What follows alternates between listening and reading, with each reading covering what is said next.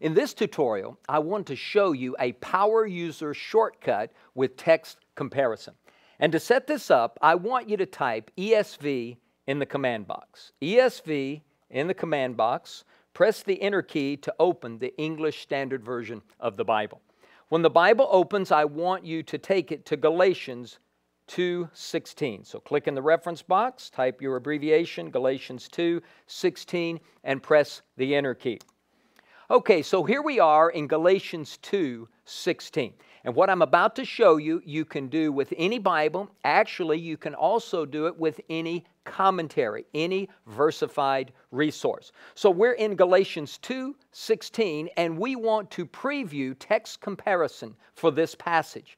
On your keyboard, press the F7 key, F7. If you're using a Mac, you may also need to hold down the function key, the FN key, and then press F7. So F7, and watch what happens on the screen.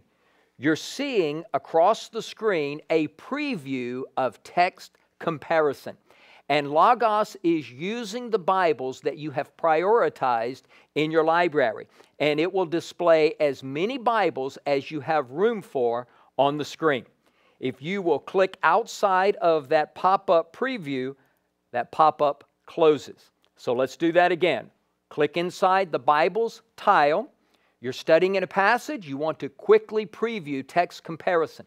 Press F7. Again, on the Mac, you may need to hold down the function key. F7, and you get a pop-up preview. Let's say now we want to jump to the actual text comparison report.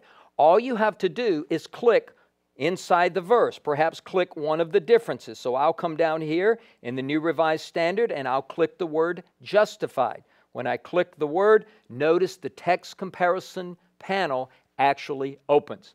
So go ahead and close text comparison, and let's return to the Bible.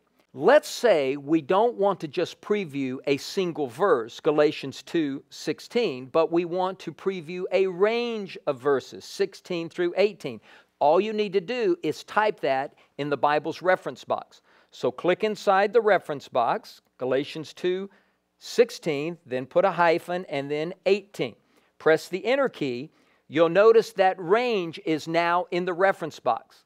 This time, press F7, again on the Mac, function F7, and look carefully at your preview.